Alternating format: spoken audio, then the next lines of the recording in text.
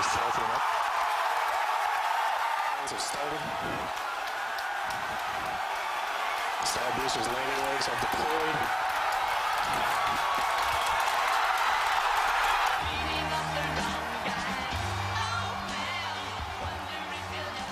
Well, those are just some of the highlights from the SpaceX's successful launch of the Falcon Heavy rocket into orbit last week. And National Geographic astronomy columnist Andrew Fazekas in Montreal with us this morning. Andrew, very cool, that launch, and particularly the return of those boosters.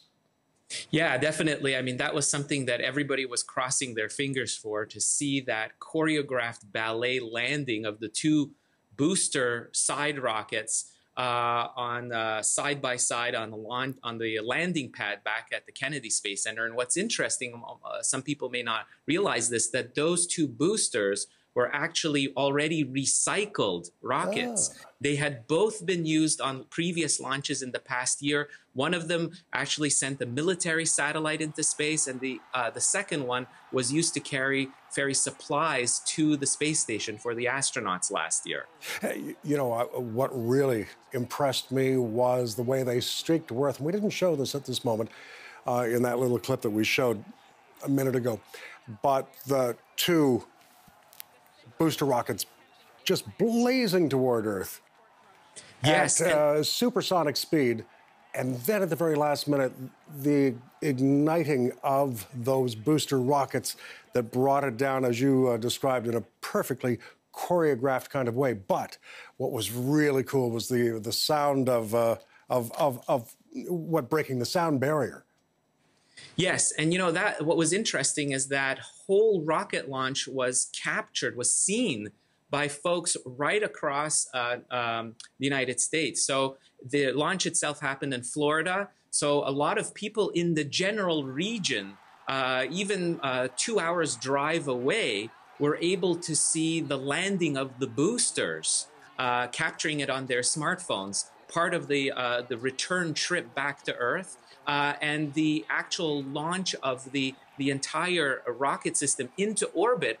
Part of that launch was also visible out on the West Coast. As far as California, people were seeing the second and the third stage ignite up in the far sky. Just amazing.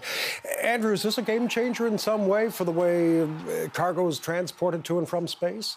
Yeah, this is really big, because what we're talking about is the most powerful rocket booster that we currently have. We haven't had one this powerful since the Apollo Saturn V booster took us to the moon. And we do need something this big to be able to push payloads past low Earth orbit. So this rocket is really to be used for more than just putting something towards the space station, but to perhaps build spaceships in orbit that'll take us to Mars, push vehicles, human-occupied vehicles to the moon, to Mars, help us build colonies in space. So this is a game changer in that sense, also in the sense of business as well, because now much larger satellites can be put into orbit. So we're talking about a great boon for telecommunication satellites, Earth reconnaissance satellite. They could be more robust because we can take theirs. So customers are going to be lining up. And this actually costs a third of the next competitor.